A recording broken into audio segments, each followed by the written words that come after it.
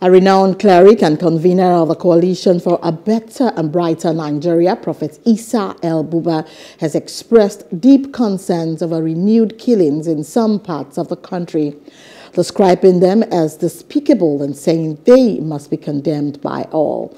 He made this known in Jos, the Plateau State capital, while leading a peaceful prayer protest demanding an end to the killings.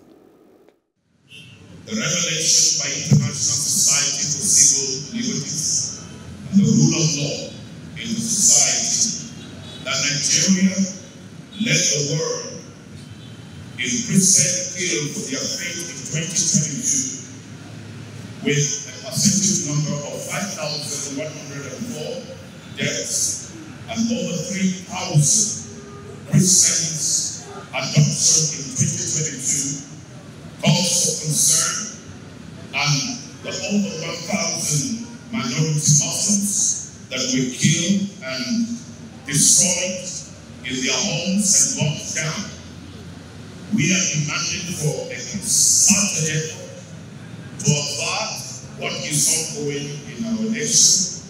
Hello. Hope you enjoyed the news. Please do subscribe to our YouTube channel and don't forget to hit the notification button so you get notified about fresh news updates.